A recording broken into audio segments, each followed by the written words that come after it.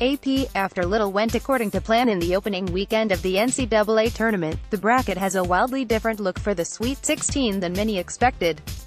Out 2 1 seeds, Virginia and Xavier, and a pair of 2 seeds, North Carolina and Cincinnati, in 2-0. 11 seeds, Syracuse and Loyola Chicago. There are only 7 of the top 16 seeds still alive for the regional rounds. The Cavaliers' historic loss to 16 seed UMBC took out the top overall seed and thrust Villanova into the role of favorite, while preseason No. 1 Duke was dominant in its 2 tournament wins. Despite all the bracket turmoil, the Power Conference has managed to get 12 teams into the Sweet 16, with 4 coming from both the Atlantic Coast Conference and the Big 12. Here's a look at the updated Final Four paths for the top remaining seeds, ___East. This is the region that came closest to following the script. 4 of the top 5 seeds survived: number 1 Villanova, number 2 Purdue, number 3 Texas Tech, and number 5 West Virginia. The Wildcats, 32-4, will have the shortest travel, about 315 miles, by heading to Boston as they pursue a second national title in 3 seasons. My good vibes are coming from how this team's playing, how unselfishly they play, Villanova coach Jay Wright said after Saturday's win against Alabama. Honestly, we don't care where we play. Boston is a great town, old Big East town like Pittsburgh. We stir up old Big East feelings.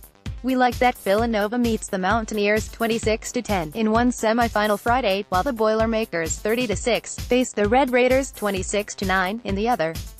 One storyline to watch: the status of 7'2" Purdue center Isaac Haas, who broke his elbow in the first-round win against Cal State Fullerton.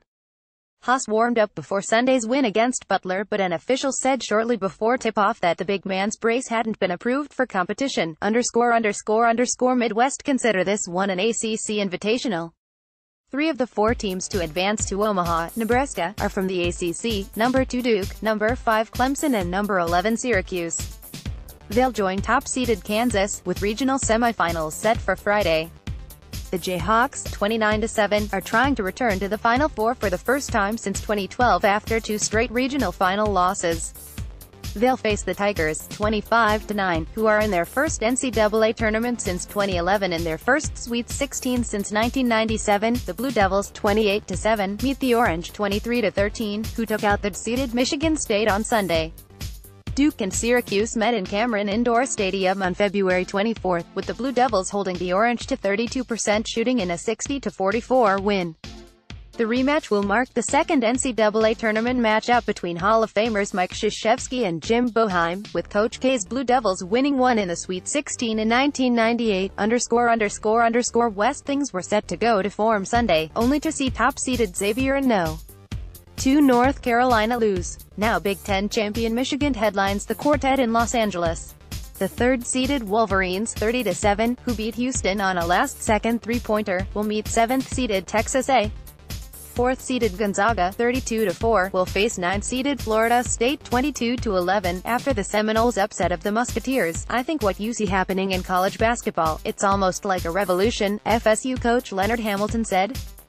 And what happens is you start categorizing people by the reputation that their players get going into college, but in reality, kids are playing basketball all over the country and teams are getting better, So this is where there was the most March Madness. None of the top 4 seeds advanced, the first time in tournament history that has happened in a region. So the games in Atlanta will now be headlined by 5-seed Kentucky, 26-10. The Wildcats, 26-10, followed their run to the Southeastern Conference tournament title by surviving an upset bid from Davidson, then beating Buffalo, which had upset 4th-seeded Arizona. They'll face another set of Wildcats on Thursday and 9th-seeded Kansas State, 24-11, which ended UMBC's historic weekend in Charlotte. The other game features 7-seed Nevada, 29-7, which tied the tournament's second biggest comeback by rallying from 22 down to beat No. 2 seed Cincinnati. The Wolfpack faces number 11 seed Loyola Chicago, 30-5, which advanced against number 6 seed Miami and No. 3 seed Tennessee on final seconds shots. We told the guys before, look a day alone. Michigan State, North Carolina, basically at home losing today. Kansas State coach Bruce Weber said, it's what makes March Madness special and it us the coaches because it's so hard on you think you have a great team. Matchups are important. Making the plays, having the right mojo at the right time.